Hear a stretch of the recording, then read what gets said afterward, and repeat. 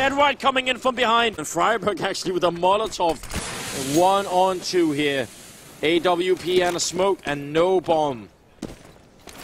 Now, and he's got a minute as well. GeT, he's got all the time in the world. What is the call? It seems like he just wants to see if anybody's going to be peeking out from virtus.pro, but virtus.pro, they don't need to do anything.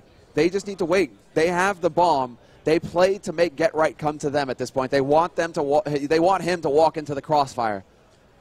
One of them dies, sure. Yeah. But the other one will get the frag. That's what they're thinking at this point. But smokes, they're meant to break crossfires, so he has that one tool right now. He's going to look for the kill, and he's going to get the first one. Now, by Ali, he has to be shaking. This is a situation they just cannot lose. virtus.pro, they finally gained the upper hand, and now GeT going to be back. He's looking for the kill. He's playing, yes, the headshot! Oh my god! And the crowd is going to go insane. That is a round that NIP should have never won, but GeT with an incredible round 1-on-2.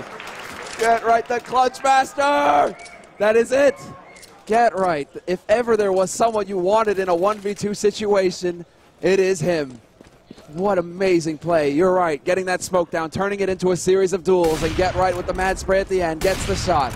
What fantastic play, and it puts Nip right back into the driver's seat.